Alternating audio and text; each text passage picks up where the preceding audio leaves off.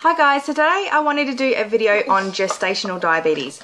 So like I said in my previous video, I'm about 7 months pregnant now, and I've just sort of been diagnosed with diabetes.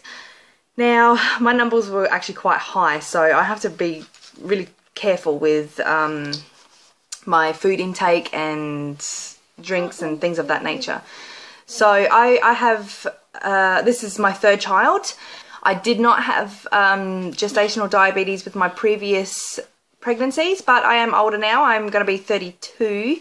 Well, not for a while yet, but I'll be 32 in July, it's coming July.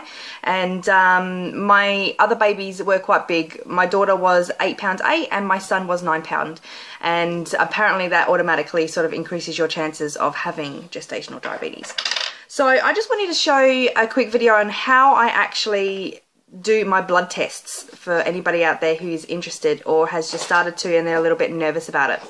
I was nervous about it. I thought it was going to hurt. It really doesn't hurt. It's just like it's like a little sting for like half a second and then nothingness.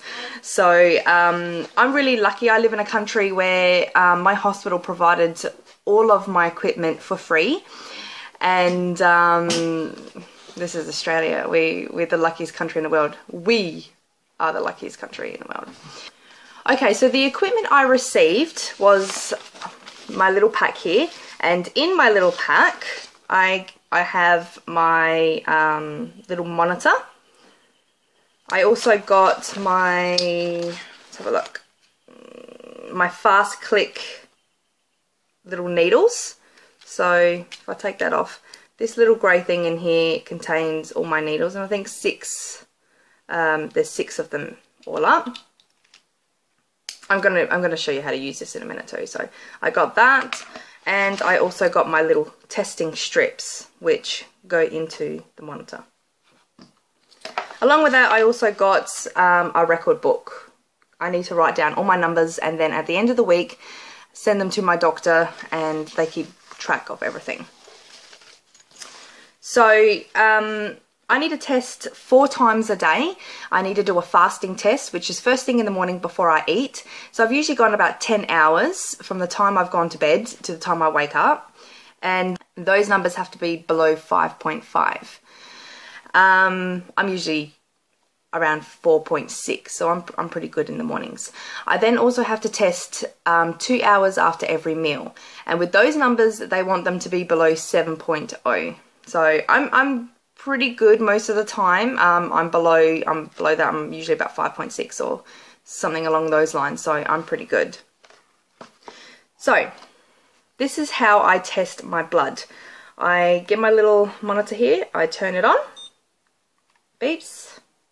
I'm trying to get it so you can actually see it without it glaring too much. So once I've turned it on, I get my little strips here. And there's usually about 100 in the box. There's a little strip. The gold bit goes in the end, and this little yellow bit down here is where I put my blood. So there's a little section at the bottom. I just insert that in there, and then I have to wait. And when this little symbol comes up, I'm ready to go. So then I get my clicker. So this is the end that the needles come out, as you can see right there. They always say to test on these 3 fingers and usually on the sides, and that's because the pads are full of nerves. So the more you're testing here and then you're touching things throughout the day, it can get a little bit sore. So that's why they recommend doing it on the sides of the fingers. Okay, so I'm going to use my pinky finger just here on the edge and do a test. I use this has a little clicker down here, and that pretty much indicates how far the needle comes out. So I guess if you've got tough skin, you're going to want to put it, you know, a fair bit up. Everybody's different on what their number needs to be. I usually keep mine on 2. And that way I don't ever have a test that fails because I don't have enough blood going onto the strip. So like I said, I'm going to just do it on the side of my finger here, on my pinky. So I just pop it up against there. And then there's a little clicker on this end, and then you just click it once. Needle goes in, a bit of a sting, and then I usually push it like that just to get a nice bit of blood. And then you always want to put it on the end of the strip where that little yellow bit is. So just like that. And that's come up quite good. So it goes waiting, waiting, waiting, and then I have a 5.6. So that's really quite good. That's after my breakfast. I'm doing a breakfast test today. This morning I just had a bowl of porridge. That's all I had. No milk. I made it with water, and I did put a little bit of honey on it, but it was the smallest amount of honey. And it was my first time trying it with honey, to be honest, and I don't think I'll do it again just because it didn't really make a difference to me, or it didn't really sweeten it in any sort of way. So I would much rather maybe go with some dry fruit next time, just to put a little bit of that in there and see how that goes. Alright, so 5.6, so that's pretty good. So now I need to put it in my record book. I'll show you a little sample here. That's a sample. And as you can see, I have messed up a little bit my first time going. You just put in your numbers. So we do breakfast, before and after. And then for my remaining meals, I don't do a before test. I only write in my after numbers. And that's just how it is. So that's the quick and easy way on how women with gestational diabetes have to do their blood tests every day. Nothing to be afraid of. It doesn't hurt. Like now, the hole's pretty much closed up. There's no blood. It doesn't hurt. I don't have a problem with touching things, and I haven't really had sore fingers. And I've been doing it for just under a week now. So, yeah, easy peasy, really. Okay, so I'm going to leave it there, guys. I hope this has been informative for anybody out there who suspects that they might have gestational diabetes or have just been diagnosed with gestational diabetes, and they want to know the process on what you have to do.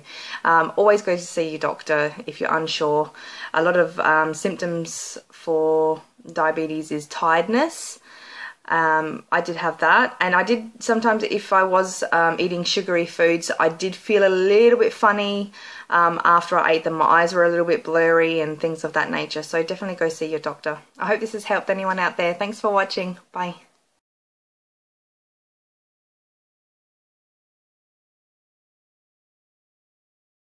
Hi guys, so today I'm... Hi guys! Shh. Never gonna get these videos done. Alright, go on, go play. You go, shh, you gotta be quiet now.